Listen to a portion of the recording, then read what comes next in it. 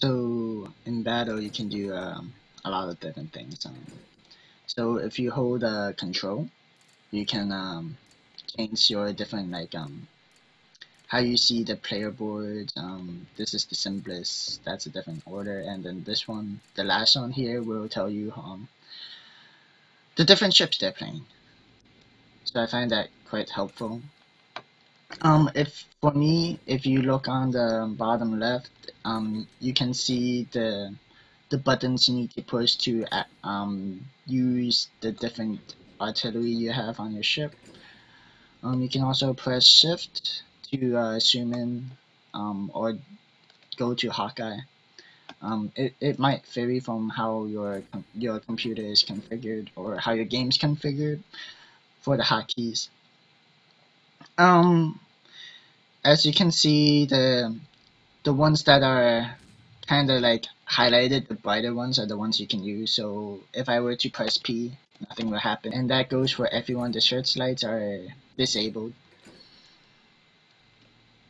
So you can see flares going off in night battle. So I press shift and then I go into a Hawkeye mode where I can basically see above. If you look at the minimap, pay attention to the minimap basically most of the time. It tells you the most information. If you can see, if you look at the how the orange radius or diameter, no, orange circle circumference. It changes with the different guns. Oh, plane.